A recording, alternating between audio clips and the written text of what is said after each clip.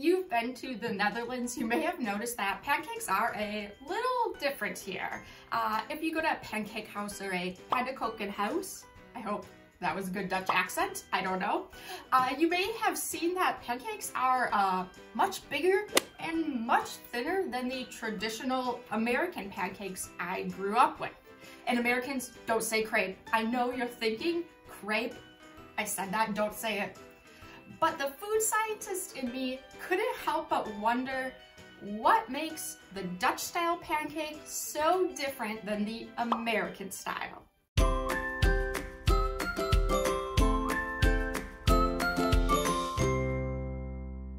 I don't know a ton about Dutch pancakes. I mean, I've eaten them, of course. I've lived here for almost 2 years now, but I like to think I know a little bit about the fluffy, airy American pancakes. So for these types of fluffy flapjacks, what we need are flour, eggs, milk.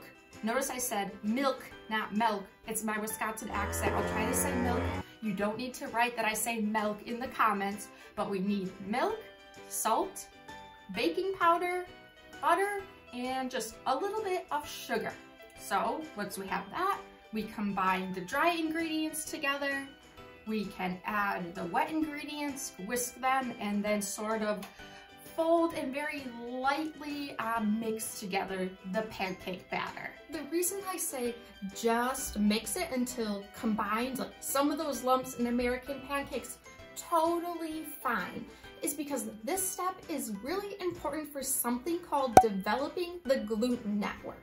Now, gluten is in flour. It's the protein we find in wheat.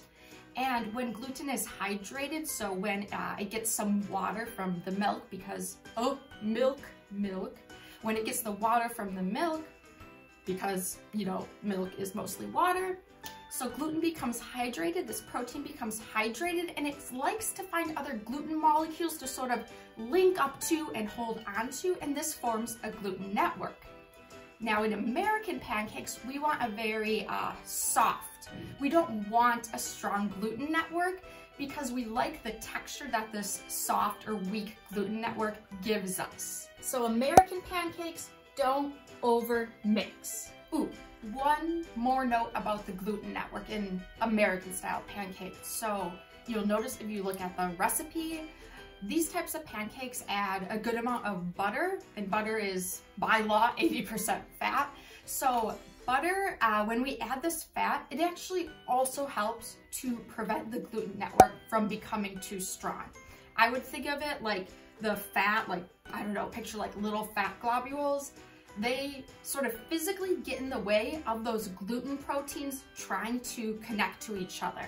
So simply by adding butter or by adding any fat or oil, those molecules, that fat, it gets in the way of the gluten network and also ensures in American pancakes that we have a very weak gluten network, which gives more of this like fluffy structure. It prevents a dense structure from being made. The batter, it ends up being like this very thick, almost creamy looking batter. So of course you want to be able to like ladle it onto the frying pan. But I have a feeling compared to the batter we'll make from Dutch style pancakes, this stuff is very, very thick, very viscous. And this type of recipe gives these like perfectly golden brown, fluffy, tall, airy pancakes that I grew up with, or that we'll call American style pancakes. Speaking of that golden brown color, I don't know if anyone has looked closely at these American style pancakes. I bought these pre-made in a Dutch grocery store. They're advertised as American style pancakes in contrast to, you can also get pre-made Dutch style pancakes. But to me, this color is a little weird. Like, it's a little too spotty, where when I traditionally had made pancakes, the whole top is golden brown, right?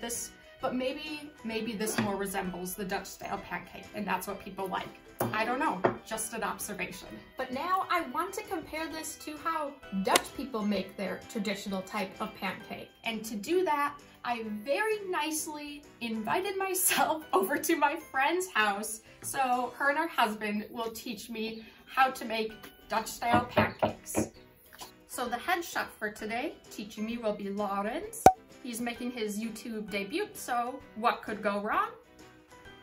Well, a couple things, but we pulled it together. As the official taste tester is my friend Etska. She didn't do too much else besides eat the pancakes, but she did take these behind the scene photos where you can see my jacket is pretty dirty because we just got back from mountain biking and I did fall off my bike that day. And as the sous chef, maybe the cutest of the bunch, we have Yippa, who is the goodest boy. When I arrived over, Lawrence already had everything set out. And this looks to be like the easiest pancake recipe ever. All you need is milk, eggs, a little salt, and flour. First off, no baking powder. Okay, this explains so much about Dutch pancakes. So baking powder, if you've ever cooked with it, it's a mixture of tartaric acid and sodium bicarbonate. More simply put, it's a mixture of an acid and a base. So when water is added from the wet ingredients, the acid and the base can start to chemically react. And one of the products of this reaction is carbon dioxide bubbles.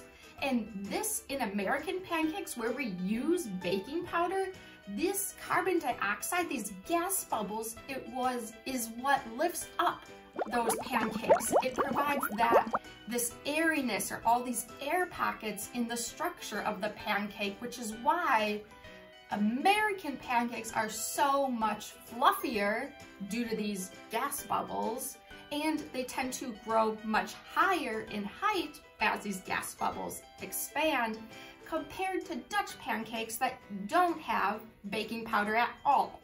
The second thing I noticed that is missing from the recipe is butter. No butter, no oil. A little bit of oil, I was told, can be used, on the frying pan to make sure the pancake doesn't stick, but there's really not like a fat source incorporated into the pancake batter. And if you remember, I already touched on fat really impacts that gluten network, the protein network, how it forms.